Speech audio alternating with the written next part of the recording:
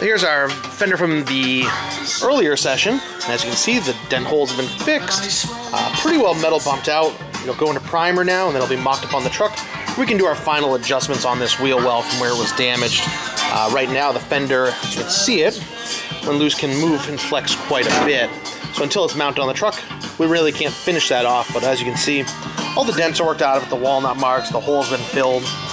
We did a lot of work in this front section where that was previously damaged quite a bit, and our corrosion's been repaired down on the bottom here. So all in all, this fender's looking good, ready to be mocked up onto the truck.